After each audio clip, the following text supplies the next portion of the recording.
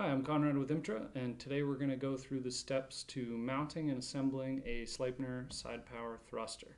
Please remember, this is just a visual aid, and if you're ever actually installing a thruster, please consult the installation manual that goes with the thruster you're installing.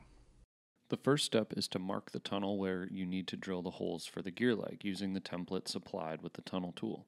Simply line the center of the template up with the center line of the tunnel, hold it firmly in place so it doesn't slide, and mark the spots where you'll need to drill. Once the tunnel is marked, drill the larger center hole for the gear leg shaft, followed by the two smaller holes for the bolts that secure the gear leg in place. The sizes of these holes will vary based on thruster model. For exact measurements, please consult the installation manual. Next, you'll align the motor bracket with the drilled holes on the tunnel and insert the bolt plate for the gear leg to be bolted onto. Then you'll apply a marine grade sealant to both sides of the gear leg gasket and line it up with the shaft and bolt holes on the gear leg. Now it's time to insert the gear leg shaft into the larger center hole, align the bolt holes, and secure it into place with the supplied hex head bolts. Then install the coupler onto the gear leg, lining the ridge on the bottom of the coupler up with the slot on the top of the gear leg shaft.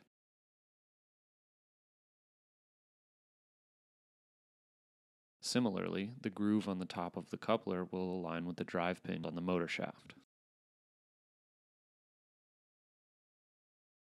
Before dropping the motor into place, remove the front solenoid cover to allow easier access to the front corner screw holes.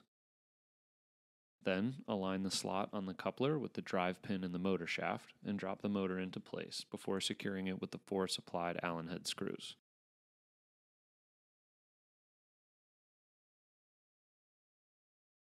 Once securely in place, reinstall the solenoid cover.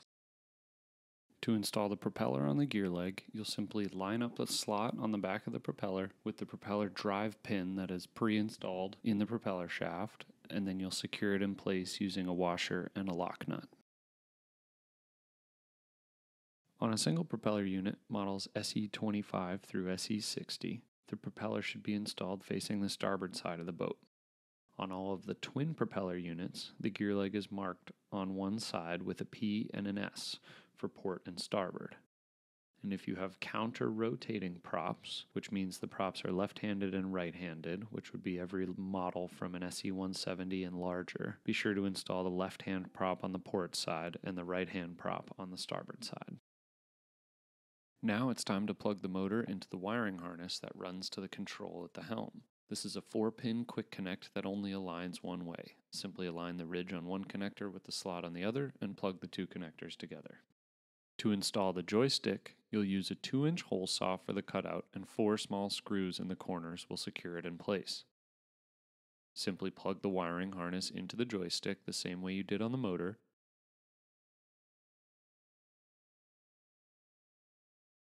and drop the joystick into the cutout hole. Then secure the 4 screws in the corners and cover them with the supplied corner covers for a nice clean look at your helm station. If you have any questions or would like any additional information, please don't hesitate to contact IMTRA. We're happy to help.